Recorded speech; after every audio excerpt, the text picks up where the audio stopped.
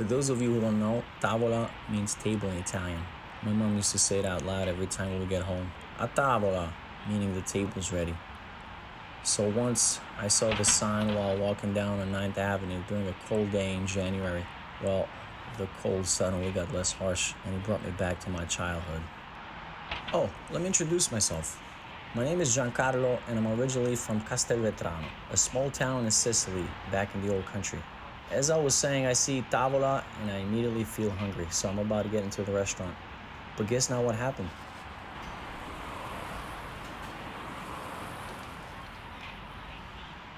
Sorry, we're closed. Oh, avete chiuso?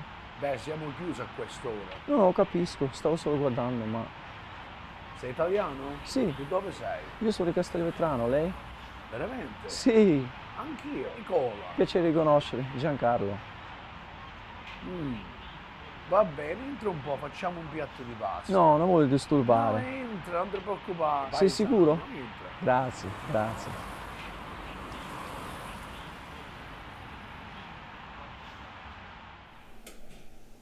Come in. Have a seat.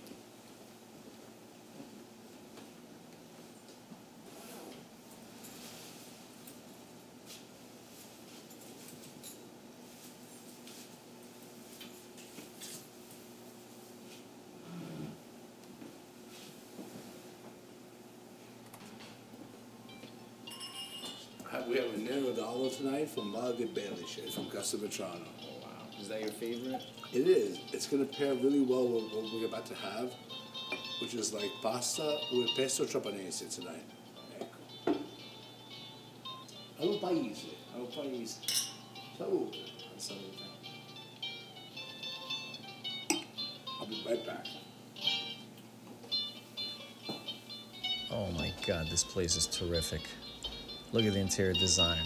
It almost feels like a movie set. But guess what? It's not. It's an original Italian-American restaurant dating back to the beginning of the previous century. Wow, fascinating. Aperol. Reminds me of that famous Italian drink, the Aperol Spritz. You know it was invented in Sicily? No, I'm just kidding. It was invented in Venetia, a region located in the northeast of Italy. Parma. Been there. Nice place. Grosseria. Oh, that's a word made up typically by Italian-Americans back in the days. They like to give a little twist to English words to make them sound more Italian. So grocery became grosseria.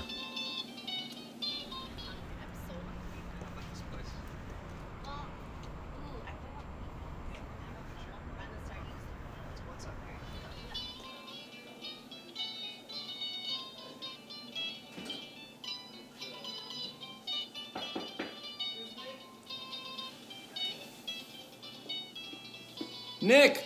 Someone's at the door! Oh, we're closed!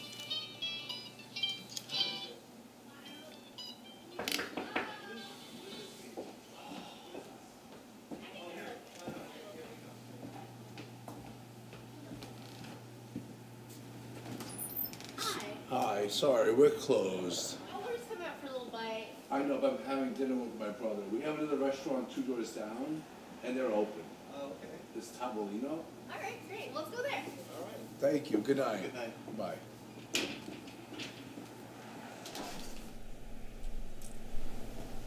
Giancarlo.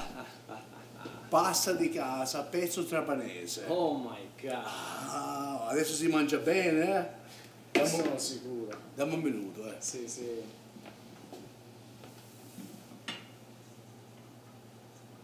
Adesso qua. Grazie. Giancarlo, ecco qua.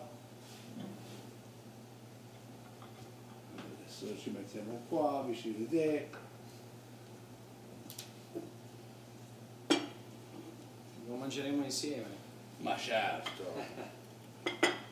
Paesani improvvisti stasera, eh? Non lo posso credere. Questa è proprio pasta, anche si chiama pasta alla carrettera del nostro paese. Quindi il pesto da noi si fa con le mandorle, al posto delle pinoli. Anche c'è un po' di finocchietto, anche un po' di pomodoro fresco. È tipica della nostra zona, diciamo, no? Sì, no, è vero, la posso... Quindi questa ricetta è di mia madre, esattamente. Oh, grazie mille per questo. Prego, un piacere conoscerti anche stasera. La salute. Au paese. Au paesi, hai ragione.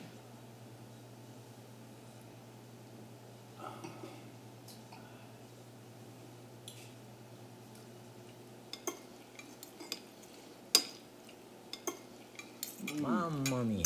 This is unbelievable. What recipe? This feels familiar.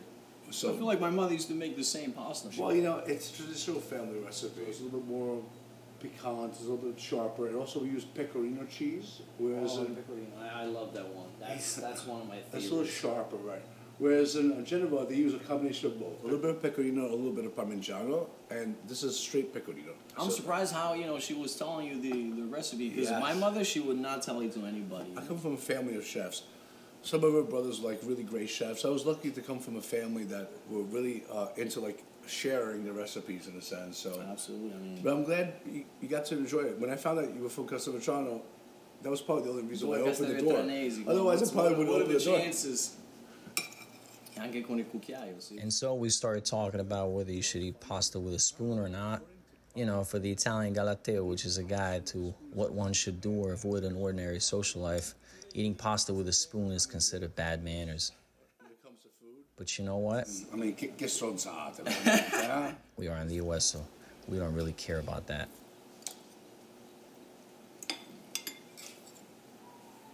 And you're the one who selects every single. Yes.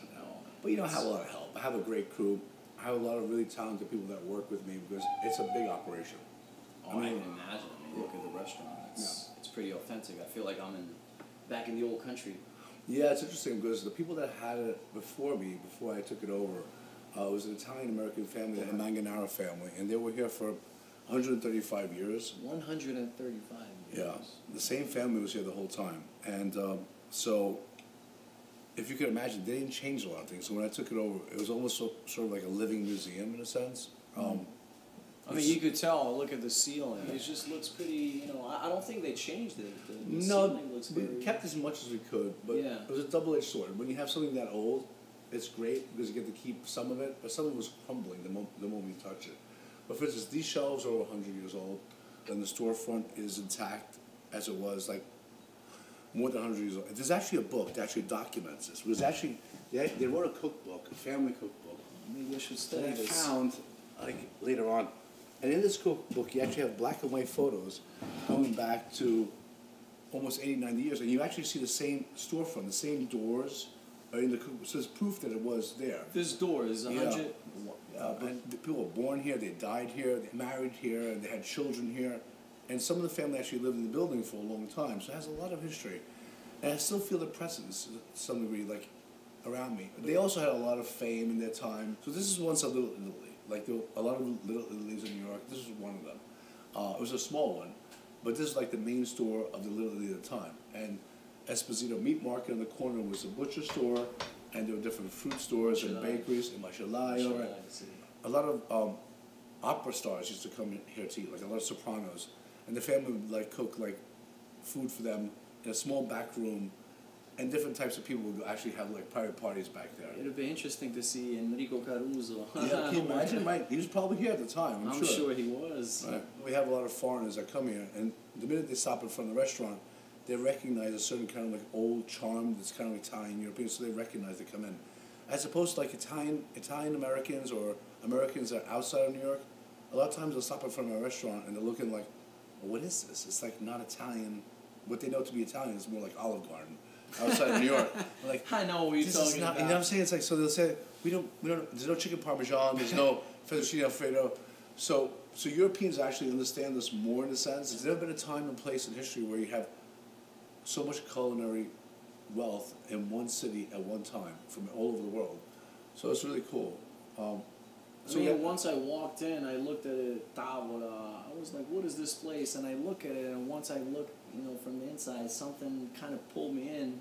And I'm really grateful for the whole meal and the whole. No, it's a pleasure having you today. I'm enjoying the conversation. I'm glad you came in. Thank you, likewise. Thank you. E lì che cosa abbiamo? Che Passito di Pantelleria. Passito del Pantelleria. Della Sicilia. I love that sound.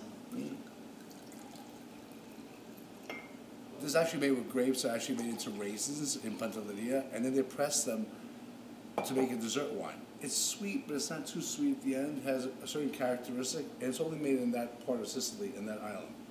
And it goes well with biscotti. The biscotti is made all over Italy. In Sicily, they kind of make them with a little bit of aniseed and almonds, which are very traditional of the Arabic influence in a sense. And it goes well with the sweetness of this particular wine. Allo paese. Grazie, allo paese. So, Oh man, I think I already had too much wine. Just like you described it. yeah, You have to, I don't know, you have to write a book. Have you ever thought about it? Because, no. you know, it's a different thing to be a chef, but it's a different thing to also describe it well. You just speak art, man. Thank you. It's I amazing. have a passion for it. It's easy because Sicily has so much history from so many different cultures on that island that reflects on the food as well. So, Siamo fortunati. esattamente. Piacere. Oh, grazie. Giancarlo, un grazie. biscotto. Grazie. Alla nostra conoscenza. La nostra conoscenza Piacere. è stato un piacere.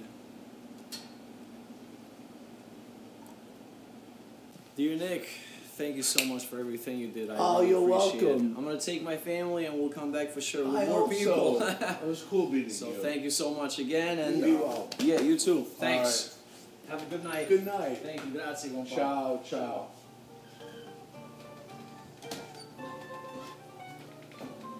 Martin Scorsese once said, if your mother cooks Italian food, why should you go to a restaurant? You know what I would tell him? Perché in ogni ristorante italiano che si rispetti c'è sempre lo zampino di una mamma.